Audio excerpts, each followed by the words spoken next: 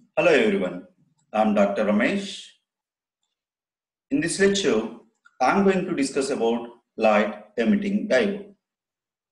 Why you have to learn about LED?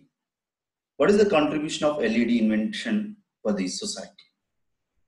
Is LED is important to the society?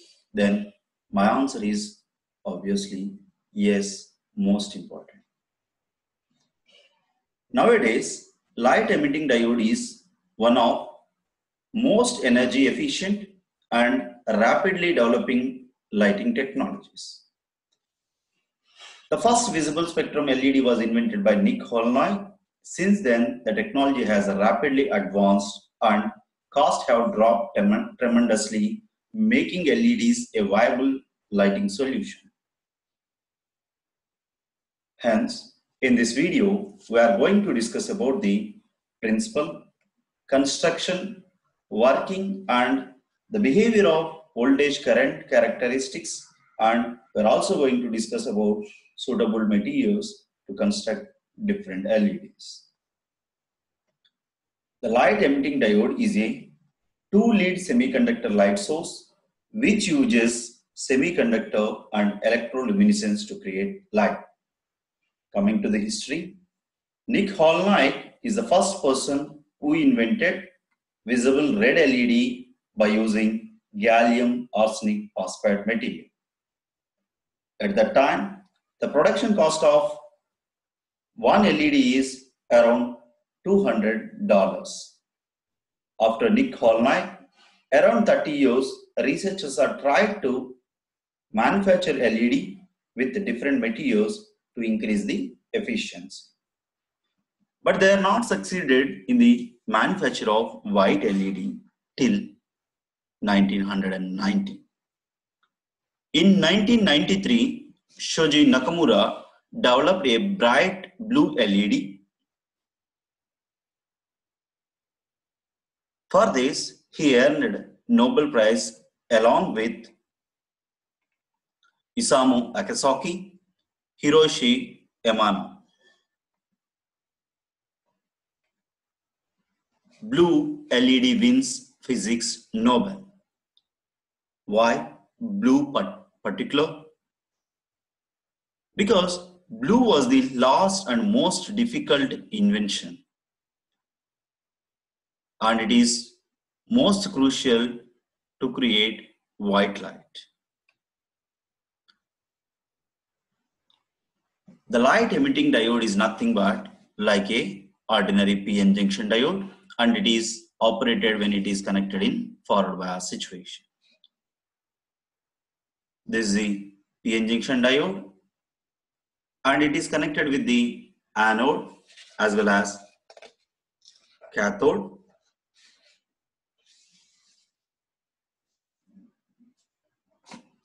And this is a positive terminal, and it is negative terminal, and it is covered by plastic epoxy layer hemispherical shell to protect the LED by external shock. Here, the light sources comparison, different light source comparison with LED. When you compare with the LED with other available light sources, it is far better compared to the other sources in terms of lumens per watt as well as lifetime. Coming to the diode symbol point of view, this is the LED symbol and this is the diode symbol. So the difference between the LED symbol and diode symbol is the light is emitting out, the arrow mark is outside. But whereas in case of diode symbol, there is no such type of arrow. Although I have already said LED is same as ordinary PN junction diode, but it is also true that ordinary PN junction diode doesn't emit light when it is forward bias. Now, we'll try to explain what is the specialty of LED so that it can emit light others can't. LED How it works. The LED is a light source which uses semiconductors and electroluminescence to create light. Electroluminescence is the result of radiative recombination of electrons and holes in a material, usually a semiconductor. The excited electrons release their energy as photons in the form of light. Prior to recombination, electron and holes may be separated either by doping the material to form like a PN junction. Forward biased PN junction. This is a P side, that means that holes are the majority charge carriers. This is the N side, electrons are the majority charge carriers. P is connected to the positive terminal and N is connected to the negative terminal in case of forward bias. Because of the positive terminal connected to the P side, then holes moves towards the N side. Similarly, electron N side is connected towards the negative terminal. Because of that, electrons move towards the P side. While moving holes towards the P sides, holes move towards the N side, it can combine with the electrons. Similarly, electron can able to combine with the holes. Generally, electron, this is the conduction energy band diagram of PN junction diode. This is the conduction band of P side and it is the valency band of P side. This is the conduction band of N side and valency band of N side. So, it is clear from the diagram that the conduction band of N side electrons has more energy when we compare with the valency band of P side. Once the electron of N side combined with the hole of P side, the difference amount of energy is released in the form of photons.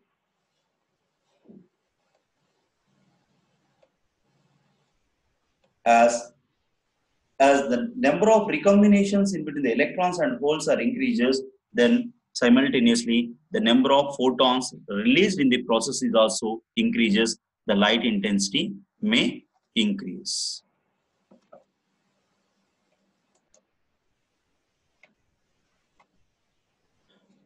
During recombination, the energy difference is given up either in the form of heat or in the form of light. In case of silicon and germanium junctions, a greater percentage of this energy, that is recombination energy, is given up in the form of heat, while little amount in the form of light, which is insignificant. In semiconductors like gallium arsenide, gallium phosphide, gallium arsenic phosphide, gallium nitride, most of the energy is given in the form of light. The major difference between the silicon and the germanium and other type of materials are these two are related to the indirect band gap semiconductor. Here the gallium arsenic or these compound semiconductors are under the category of direct band gap semiconductors. The emitted light wavelength depends upon the type of material used in the construction, because the energy gap Eg equivalents to h nu, the emitted photon energy Eg equivalents to h nu, but nu is nothing but c by lambda, then Eg equivalents to hc by lambda, then the wavelength of the output light is equivalents to hc by Eg. Eg is changes with material selection, then obviously the emitted light wavelength is depends upon the type of material but not on the applied voltage. Some of the materials used in LEDs are aluminum gallium arsenide is used to construct the LED and it can emit infrared radiation. Gallium arsenic phosphide can able to produce red, orange, yellow outputs. Aluminium gallium phosphide, it can produce green light. Indium gallium nitride it can able to produce blue, blue-green, and near ultraviolet spectrum. Zinc selenide can able to produce blue output. This is the physical structure of LED. This is an N-type material and it is a P-type material. P is very thin when we compare with the N. These arrowed place is nothing but these are the metal electrodes, this is a positive electrode and this is the negative electrodes. So this junction is near to the top surface so that we can eliminate the reabsorbed photons within the structure. The P-type layer is made very thin and is grown on the N-type substrate. Metal electrodes are attached on either side of the PN junction diode, serve as nodes for external electrical connection. And it is encased in a dome-shaped transparent hard plastic epoxy hemispherical case so that light is emitted uniformly in all the directions. Coming to the white light LED. Till now we are discussing about the blue, red, green LEDs. But how we can produce white light? It is possible by using two methods. One is mixing of three primary colors like red, green, blue to produce white light. This method has high quantum efficiency. The other method is coating an LED of one color with phosphor of a different color in order to produce white light. This method is commercially popular to manufacture LED bulbs and lightings. Coming to the current voltage characteristics of LED. In this, we have to discuss only in forward bias situation because LED works in forward bias situation because it is like similar to the PN junction diode. PN junction diode is act like a on switch for the forward bias and it is off switch for the reverse bias. That's what we are selecting the forward biased situation, the voltage and current characteristics.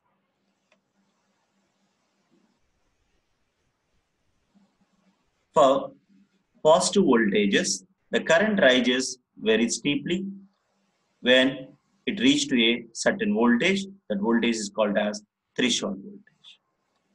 And the voltage varying, the input voltage is varying with the color of the LED and it also varying somewhat from LED to LED of the same type. The required voltage is maximum for blue light and it is minimum for the red light in case of visible spectrum. Coming to the advantages point of view, and it is very cheaper and it can be able to use low voltages and durable and shock proof. The response time is very less, that is it takes only 10 nanoseconds to respond, and the lumens per watt is 28 to 150.